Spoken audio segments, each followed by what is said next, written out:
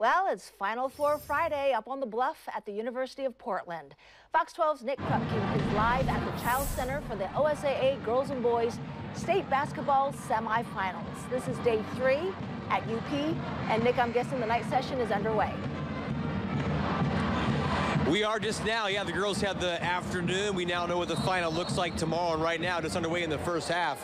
#1 Westland, of course, nationally ranked in Lincoln, #4 seed out of the PIL, looking to do something big right now. Westland with Lions up 9-5. Later tonight, the defending champs out of Tualatin and Barlow High. The girls' final, though, locked in. We know we'll have a new 6A champion. The first game of the day saw an incredible matchup of talented rosters for #1 Jesuit, 5th seed at Clackamas.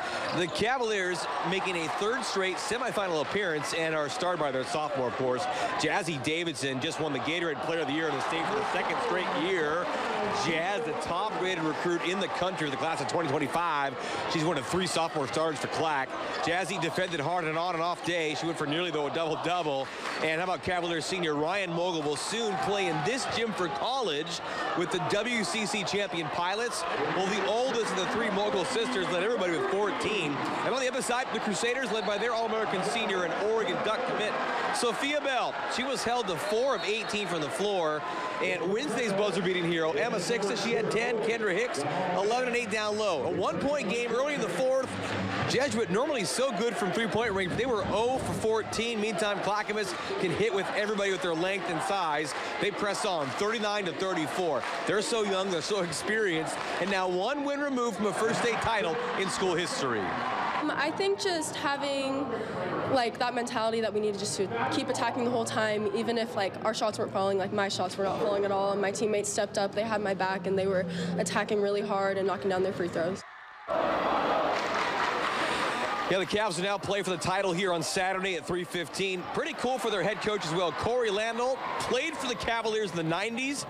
This squad unbeaten in the state this season. Their motto, nothing can stop what we do together. They've won 21 in a row. The second game of the girls' semifinals went final between Barlow and South Medford, and my goodness, we had a running clock. A repeat matchup from the semis a year ago. The game featured a pair of future Oregon State Beavers with Kennedy Schuler out of the Mount Hood Conference, the Bruins, and Donovan Hunter with the Panthers. The Beavers are in good hands with that pair in the future for sure. South Betty, though, too good. A 2nd seed. They have 6 freshmen as well. It was 44-14 at half. Hunter paced the play with 23, and South Medford into that championship game now with Clackamas on Saturday in the afternoon at 3:15. They won 71-33. Again, that running clock in the 4th over last year's runners-up. Meantime, 5A championship night as well right now at halftime. Springfield 21, Crescent Valley 20. We'll bring that to you tonight at 10 o'clock. Got a crew down there. And Wilsonville's boys into the 5A title for the 7th straight year. That's a state record. They're playing Summit at a Bend. Of course, they were in this game, the 6A championship 1 year ago. Summit dropping down to 5A. Bring that to you tonight. The 4A finals are in Forest Grove tomorrow. We'll be there as well. Hope you can join us tonight. 10:45, little Friday Night Lights in the studio from all aspects of life. Hoops-wise, we'll be there tonight on the news at 10 o'clock. We're now live at the University of Portland. Nick Krupke, Fox of Oregon.